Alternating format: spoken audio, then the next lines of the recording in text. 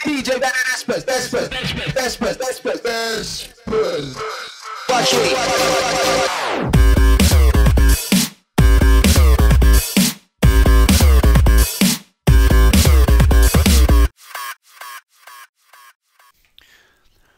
All right, now we're going to move into our bass. And the bass has a variety of different elements. I split my bass into different layers and then stack them up. And each layer occupies a frequency range. So with bass, a lot of times I use about 3 layers. And in this case, I have, let's start with the sub bass. So in the first breakdown of the track, I have this side-chained sub bass patch. So let's just listen to that for a sec. Solo it.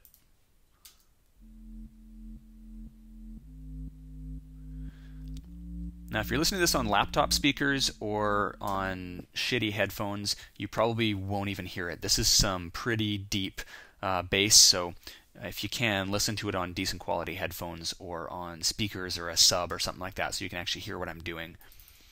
So let's double click on this, and I am running this. This is a sample. I use the same sub bass sample in every single track. Sub bass is basically, it's a sine wave for the most part, and it's something that's felt more than heard. And so a lot of times when you find a good sub bass sample, my philosophy anyways is just stick with it. So I have one that actually, this one was designed by Miyagi, breakbeat producer, guy who runs Pop and Lock Records. He's been one of my music mentors for the last couple of years, and he designed this sub bass patch on the Arturia Minimoog V, or Minimoog 5, whatever it is, and it's just a slammin' sub bass patch. So I have sampled it and I throw it into Ableton's sampler here, and I use it on all my tracks. So we have the sub bass patch running in Ableton's sampler, and then right afterwards we have a limiter.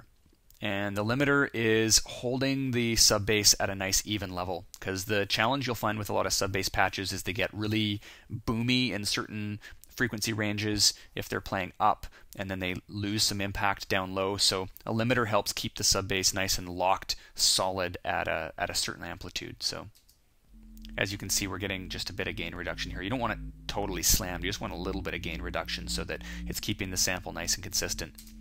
Again, I'm using an EQ8, and even on the sub bass, I roll off on the bottom, because otherwise I find the mix just gets muddy.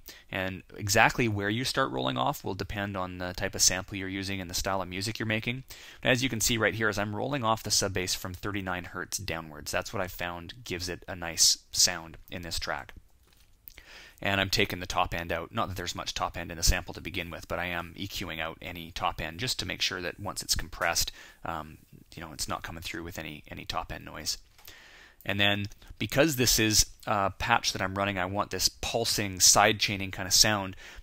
It's running only in the breakdowns of my tracks. It's not running in the main section. So I want the bass to pump, and I'm using a 4 on the floor kick drum sample side chained into this compressor to be able to create that pulsing sound. So here we can just take a look at the compression settings. So again, I'm using a really low, deep threshold, using just a little bit of attack, 75 millisecond decay or release on it, and it's giving the side chaining settings that I want.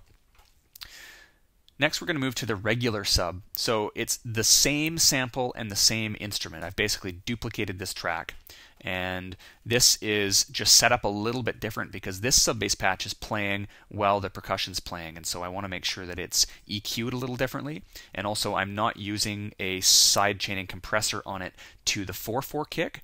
I'm actually side chaining this one to the breakbeat kick from the main percussion. That's an important difference, is because in house music, you're using that 4 on the floor kick, and you can just side chain to the wherever you have your regular kick coming from. In this case, if I side chained this bass to the 4/4 kick when it's coming in as a breakbeat kick, basically, it would sound odd. So I'm having this one side chained in. You can see the audio from select is Beats main, which is my Ableton Instruments rack with the drum racks in it, and I have it selected. Specifically, I have it selected to the kick drum. If you go here, you can see Beats Master Rack Kicks, and I'm selecting the bottom kick. So you select a specific sample. I'm selecting that big bottom kick, and I'm selecting it pre-effects. So as well, you can see I'm using a limiter with the same settings on it. And the other important thing to see is I'm using really different EQ settings here. So again, I'm rolling off the bottom end from 37 Hertz down. I'm rolling off the top end. But I've done a couple of different things here. You can see EQ2 is set at 60 Hertz, and I've given it a little bump at 60 Hertz. And then I've used EQ3 here, and I'm notching it out at 120 Hertz.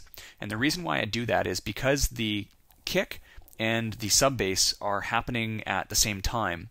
I'm notching out a frequency range that the kick will fit in. So if you go to my kick, the kick is actually boosted a little bit at that frequency range so that it will punch through the sub bass. So I basically allow them to fit together like puzzle pieces, notching out one frequency, boosting at the same frequency in the other track, so that the kick and the bass fit really nicely together. So here is what our sub bass sounds like in the main area of the track.